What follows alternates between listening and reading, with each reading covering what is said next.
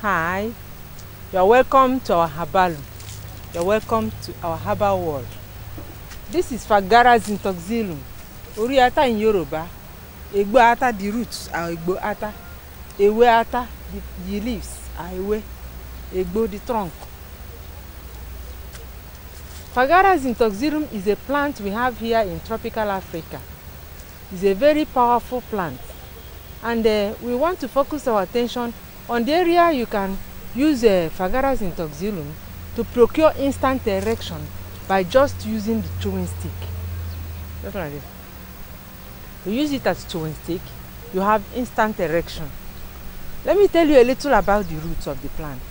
When you cut the roots of this plant, you dig the ground, cut the roots of this plant, then wash properly, slice them, and then use it as chewing stick. You procure instant erection. In most remote areas of Africa, you see them being sold, especially by the Yorubas, the Igbo, and then the people of the Hausa land. The roots of the plant is called, if they are using it for instant erection, the Hausas call it magani kurantashi, when it is in form of medicine for procuring erection. Then in short pidgin Nigerian grammar, it is called man power, man must win. Then you also use the roots to produce lots and lots of medicine. Medicine for the treatment and management of syphilis. Medicine for the treatment of Escherichia coli. You will use this plant. Because when you suspect that you are missing your manhood, that is that it's disappearing, it's shrinking. Something must be wrong, something must be responsible for it. Use Fagara zanthoxyloides. When you're having problem of sickle cell, which is a genetic factor, sickle cell anemia, you can use this to sustain your life. God will help you to use it to sustain your life to old age. By using the roots, in that case, you grate it. You grate it. After grating, you now put in hot water to drink, or you chew it.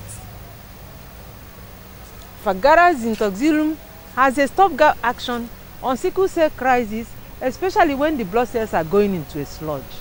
So it's very good for people with the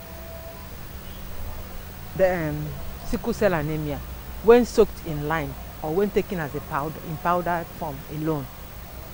Then it's also good for combating anemia, shortage of blood. That's why we used to pluck the leaves, grind the leaves, mix with red oil to eat roasted yam here in Africa. Especially when we go to the farm to do work. When we are hungry, we roast yam in the forest, only to use the leaves, grind, put red oil and salt and eat. Then it has thorn. Look at the thorns. At the Department of Fine and Applied Arts, we use the thorns to carve stamp. To carve stamp. Official stamp that you use in. But today, we are using it for medicine because the concentration of the medicine is highly in the leaves, in the root of the plant, and this thing. If you cut it like this now, very pepperish. I'll remove the barks.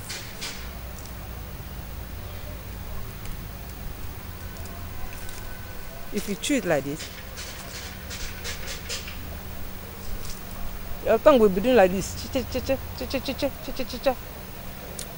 Your tongue. Your tongue will be shaking, shaking, shaking. That's the backs of it. The backs can be soaked in lime or soaked in wine for the treatment and management or some infections. The pepper is too much.